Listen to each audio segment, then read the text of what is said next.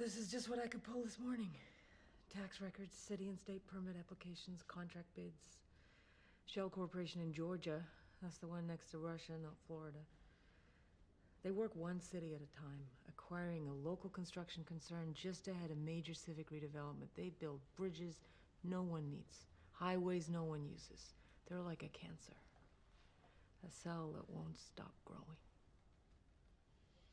They moved 12 times in 15 years. Atlanta, Albuquerque, Austin, Oklahoma City, Sacramento, always amidst allegations of corruption, including millions of dollars in missing public funds.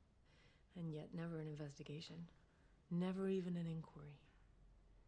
It's as if Liebendauer Enterprises were above reproach. Well, maybe that's because the allegations come from the competition.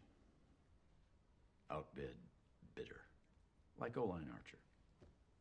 Or maybe Liebendauer has the cooperation of key officials. And maybe, when that cooperation isn't enough, they kill people who won't be bought off, like Oline Archer. Helen, how much of this do you honestly believe? It doesn't matter how much I believe.